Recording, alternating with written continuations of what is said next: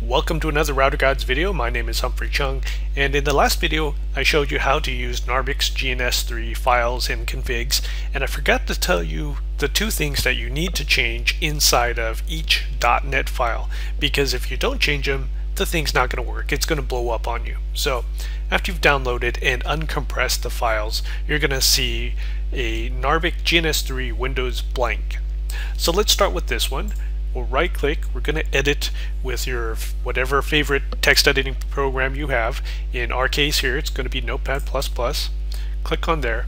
There's two things you need to change. The first will be the location of your image file.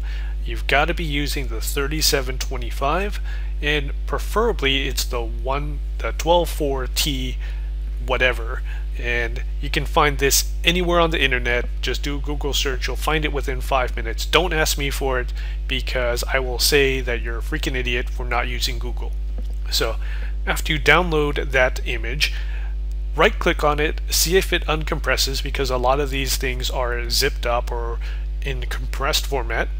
Throw it somewhere where it makes sense. In my case here, I've made a Cisco folder on my desktop and I just chucked it in there. And image equals, and this is just a path to the image. Now of course, if you guys are used to just the GUI interface and you don't know how this works, it's going to be C:/users, whatever your freaking name is that you use to log in, /desktop. And if you're making a Cisco folder on your desktop, /Cisco, and then the name of the file, it's going to be case sensitive. And if you want, if you're lazy, just call this router image, so you don't have to type all this crapola in, and it'll make your life easier. So that's the image file location. You're going to make sure that points to the right place. Idle PC, you're going to have to figure this out by opening up GNS3 once, drag in a single 3725 router, fire it up, click play, terminal into it, and after you hit enter a couple times to get to the router prompt, the enable prompt, just sit there, right click on it, idle PC, and you're going to get a value, and that value is what you're going to paste into here.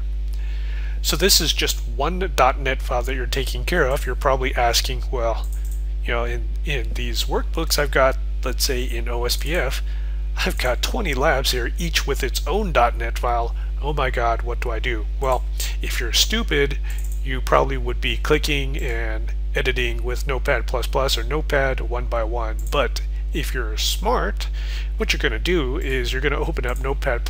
So here we've got this topology.net, and let me just move things around a little bit. So here's what I'm going to do. I'm going to drag in all these .NET files from the different labs,